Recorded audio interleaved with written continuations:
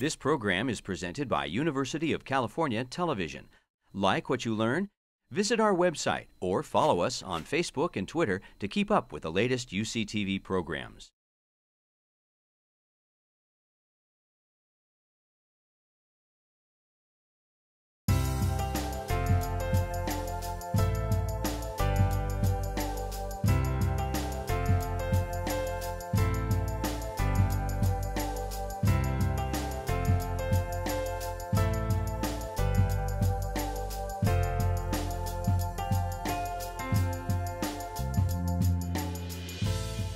I'm going to review for you some aspects of staging of the neuroischemic limb. For some, this may be a new term.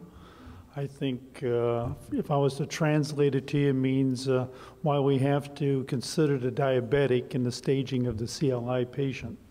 I have no disclosures regarding this talk.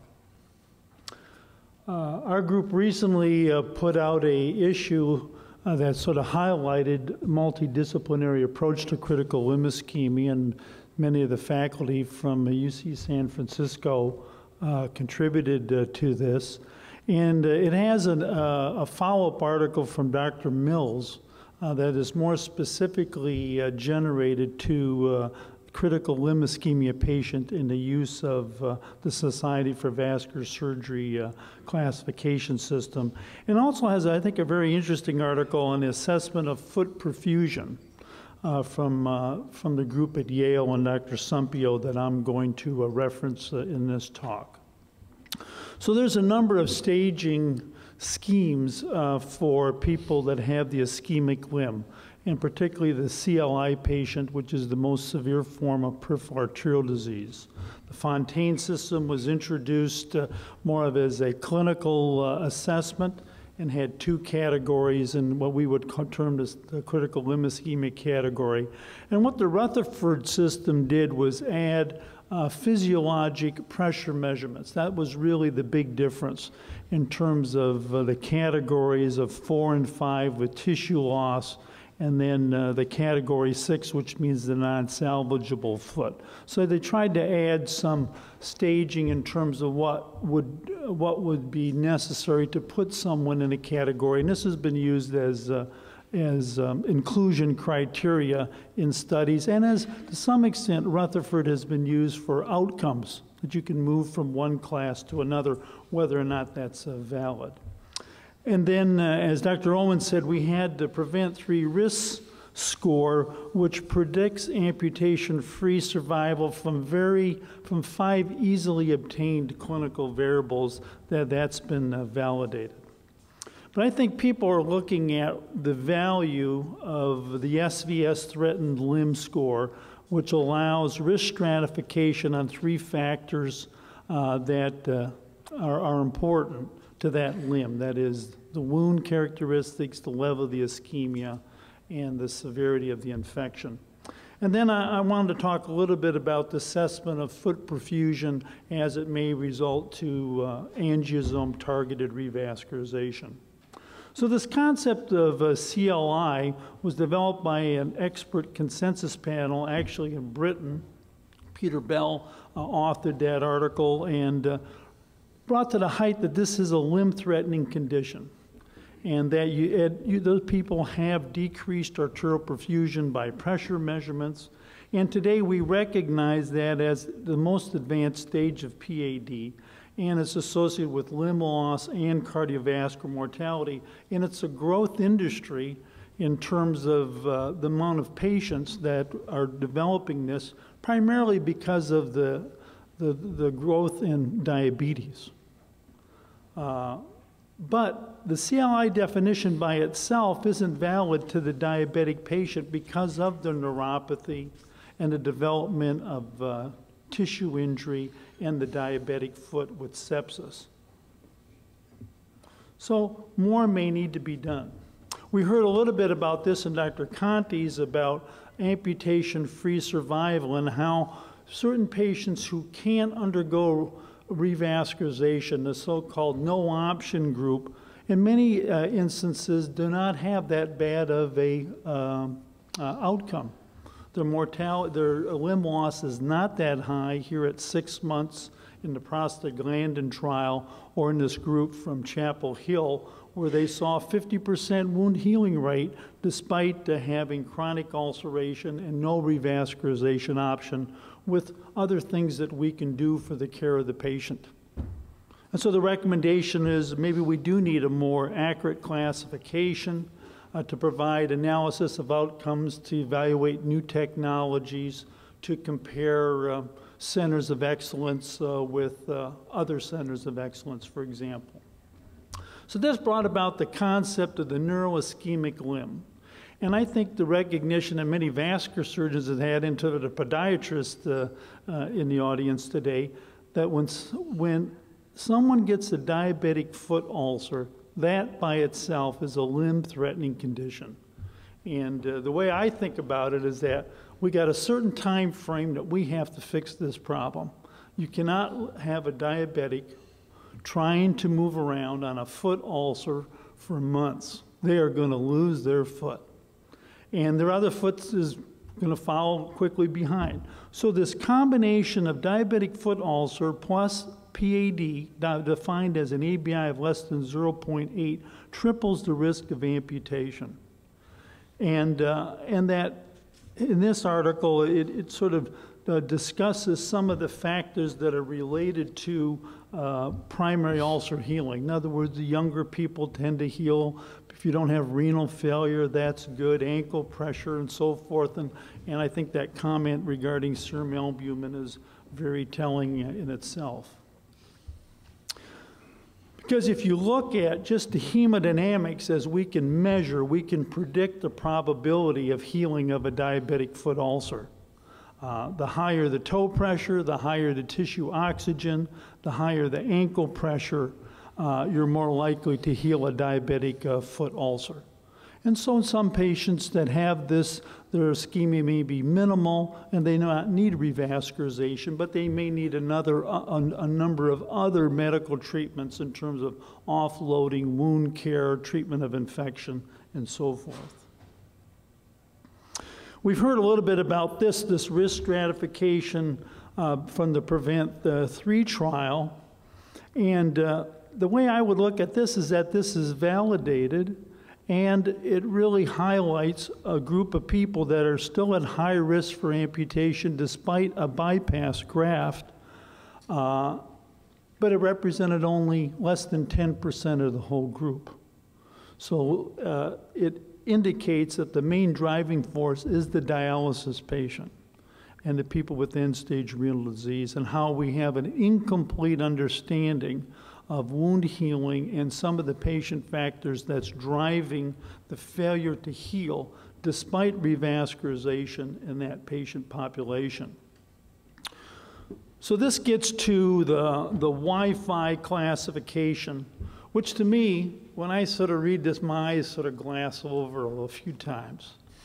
And it's somewhat complicated. But I think as surgeons and as podiatrists and other vascular specialists, it does make sense.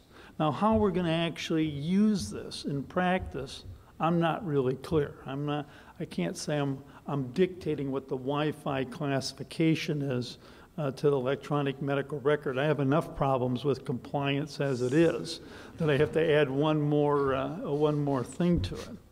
But the best way to look at this, and what the committee from the SVS tried to provide, is, think of this. Amputation risk is related to disease burden.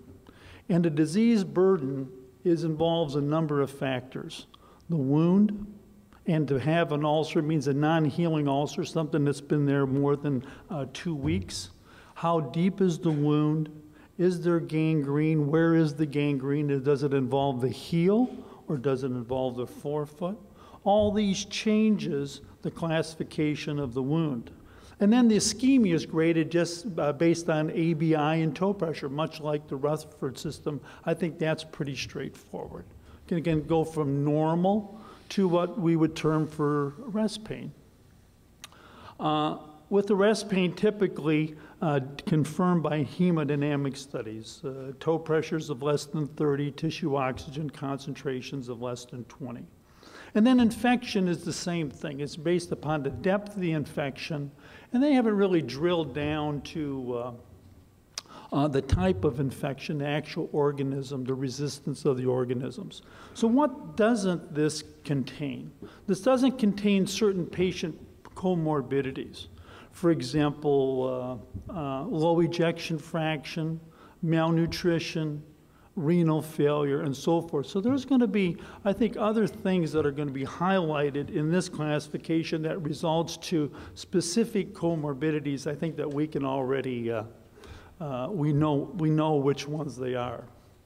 The object of this scheme is that you can put people into 4 categories, and you can then determine their risks for amputation of that limb with therapy at 1 year, from the very low to a very high category, based upon where they sit in terms of their grades of wound, ischemia, or infection.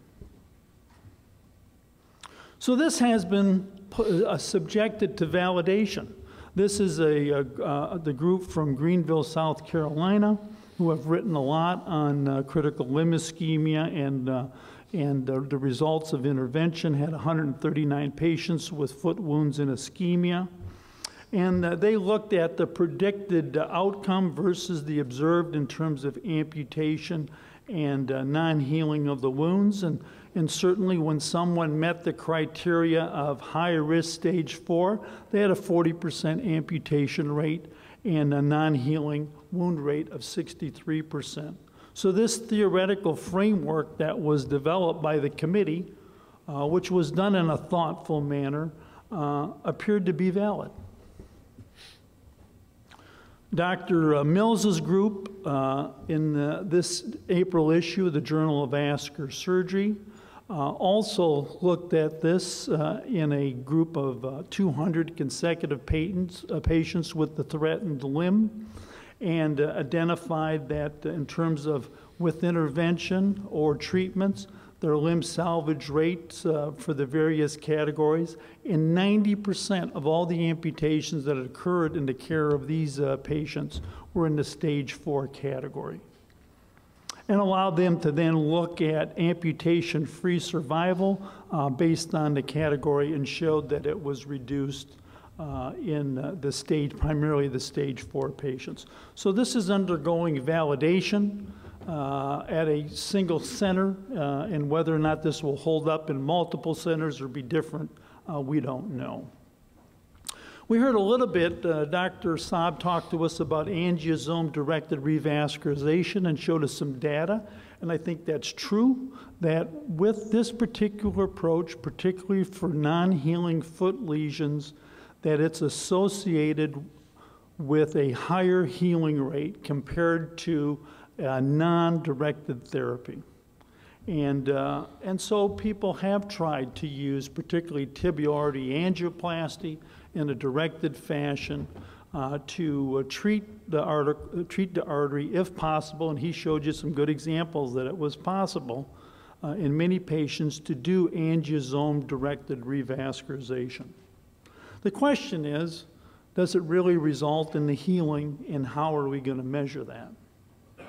So we have available to us today newer studies, not many of them clinically available, but I think as we develop these threatened limb or limb preservation centers, some of the testing as it results to target foot perfusion testing will be possible. We do TCPO2 at UCSD as part of the wound clinic. And then there's a number of other techniques going from SPECT scanning, indocyanine green angiography, CT SPECT scanning with biomarkers, and laser Doppler, which I have experience with but don't use currently. And this is in that article in the Seminars in Vascular Surgery from Dr. Sumpio's group that details this. The object of this is to, do we have methods where if we're going to do angiosome-directed therapy that we can actually say we improve the perfusion into the foot where the wound is. So this hyperspectral imaging can predict healing. It produces spatial maps based upon tissue oxygenation, and it may identify certain perfusion abnormalities in diabetics. So would that be useful in their unloading therapy or in appliance therapy after interventions? We don't know. We don't have some of that data. I think it probably exists out there somewhere, but this is not currently part of the routine practice, at least in my practice, but be interesting to see what the podiatrists say. Indocyanine green therapy is primarily used today clinically for looking at retinal perfusion, but it has been applied for angiosome-directed revascularizations, where prior to and following the angiosome you can see changes. And this is an intravenous injection, requires a camera, and is pretty straightforward. So we're evolving to sort of a multimodal assessment of limb perfusion. Probably one thing that's going to be coming is the use of SPECT CT scanning with biomarkers to give us information about regional limb perfusions, and it can even drill all the way down to is angiogenesis occurring in certain parts, and what's going to happen. But just using technetium flow, you can look at regional variations that are different in a limb here that had iliac stent thrombosis after an EVAR. What about this patient that I showed you a picture of earlier on? Got a toe pressure of 29. He's got a very pulsatile signal in the dorsalis pedis at the ankle level, and he has 2 of his 3 tibial arteries that come down to the ankle joint and then peter out. He doesn't have a pedal arch. What are we going to do for this particular patient? Do we have a treatment strategy for that? I don't know. I don't know. Is this the patient that will benefit from angiogenesis? Don't know that. So anyway, staging for CLI is important, I think, not only for patient counseling, but also for the assessment of new therapies. And I think angiogenesis is coming down the road. And whether or not it's going to be used alone or going to be used as an adjunct will remain to be seen. I think the FDA, for looking at a lot of these new therapies in this patient population, are looking at amputation-free survival. That is going to be the outcome. But that revascularization requires some thoughtful thinking to get the best revascularization, because in many patients the non-healing rate still remains significant. And current research suggests the angiosome model and targeted revascularization approach may provide better results for wound healing and long-term limb salvage. Thank you.